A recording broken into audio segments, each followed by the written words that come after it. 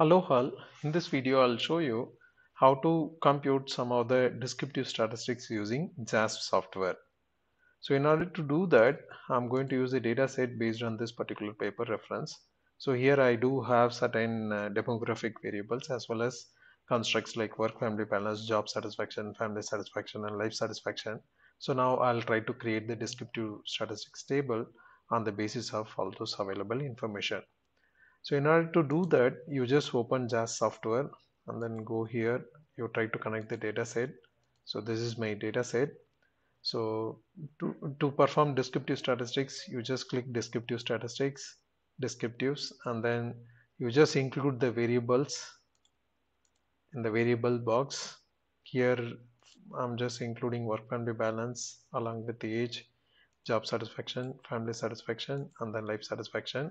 So as and when you include the variables on the right hand side, you will be able to get the scores like mean value, standard deviation, minimum, maximum, everything you can get it.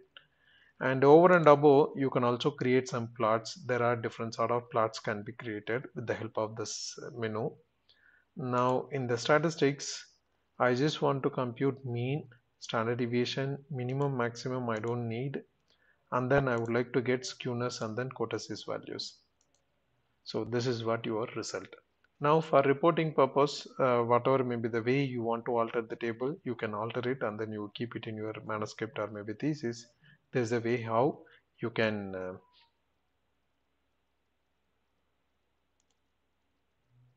run the analysis using JASP software. And as far as this results are concerned, for age, I'm getting 49.937 as a mean value. For work family balance, I'm getting 4.809 as a mean value. For job satisfaction, 5.936. For family satisfaction, 5.78. For life satisfaction, 5.39. So there are about 294 observations are available in my data set, and correspondingly, I'm also getting skewness, kurtosis values, and so on. If your skewness and kurtosis values are closer to 0 means, so you don't have any issue of normality. Otherwise, you can say that usually according to the literature they say that so the skewness value must be less than 1 and kurtosis values must be less than 3. So as far as the cited literature citation is concerned, I could see in most of the cases less than 3 as a kurtosis value, and then skewness is only for JS, FS and LS. Slightly it is higher for especially for JS and FS. Still it is acceptable.